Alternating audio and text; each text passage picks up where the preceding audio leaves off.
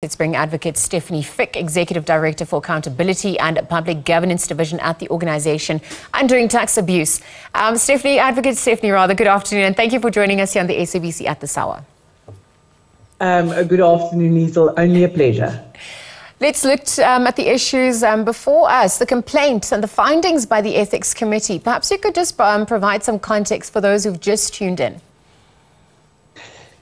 So the activist, Zaki from Unite Behind, he laid a complaint, and it followed from the state capture report by Judge Zondo. So it basically boils down to the fact that, and the Parliament also found, that she acted unethically by not appointing a group CEO at PRASA, that, Popo Molefe was busy with an investigation into some corrupt activities at PRASA, and she tried to stop that investigation.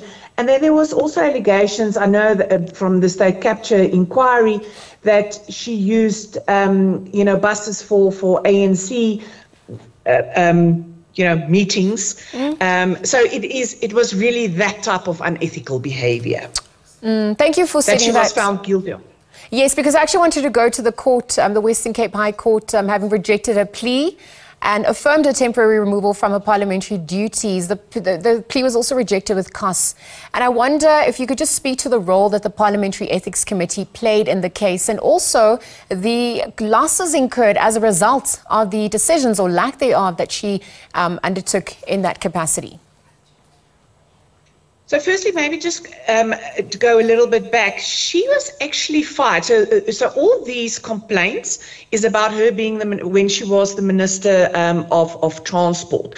She was then actually removed from cabinet by President Zuma, and she was only last year then reappointed as Deputy Minister of Small Business.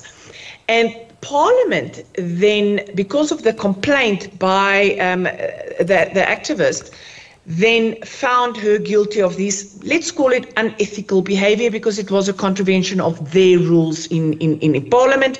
And they found that she cannot come to Parliament, she cannot attend any meetings in Parliament, etc., etc. So for the rest of the sixth Parliament, she will not be in Parliament. And then now our President has suspended her for a month, 28 February to 28 March, without pay. And the question is, maybe the first question is, one wonders why someone with that type of history was in any case appointed as a deputy minister. And then secondly, is a month sanction without a salary good enough if you are advocating for combating corruption and holding people to account, etc.? No, absolutely. That was actually my follow-up question, just looking at whether it serves as enough of a deterrent, particularly in this election year.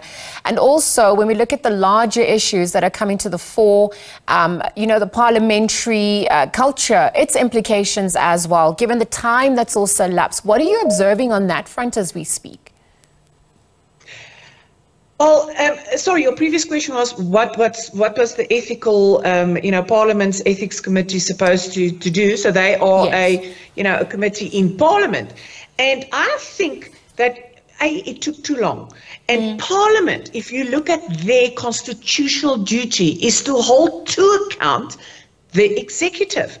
And then one wonders, did they do enough, firstly, to give effect to the State Capture Commission inquiry's report? What have they done, really? And then, for example, there was a recommendation that all the committee's chairperson should maybe be an opposition party. And although that's not a rule, Judge Zondo could never have said, yes, you should do it. But that gives the public an indication that we can trust you again, because I think that there's a trust deficit. And did Parliament go all the way? No. So here is the conundrum. Why in an election year? Is it to keep your, your friends closer? Does, the president need someone like Deputy Minister Dipuo Peters to keep him in power?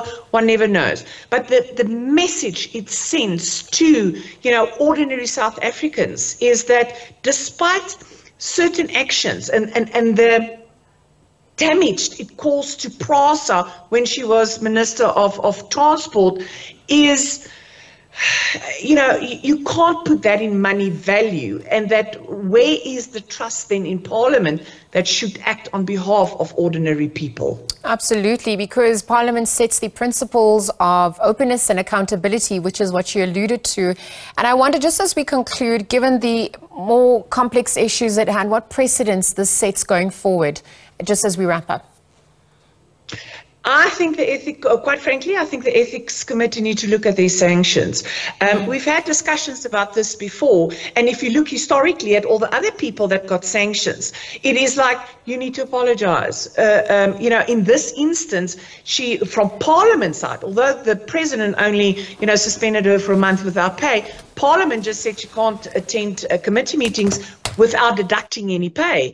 That Parliament needs to seriously look at the sanctions that they can give ministers, or MPs that contravene these ethical rules, because it's extremely important. You lead from the top. And what we need in this country in order to eradicate corruption is ethical leadership. And if we can't see the examples, I am just always asking, what example do our kids have in this country with regards to leadership? We need to build them in order to give us leadership in future.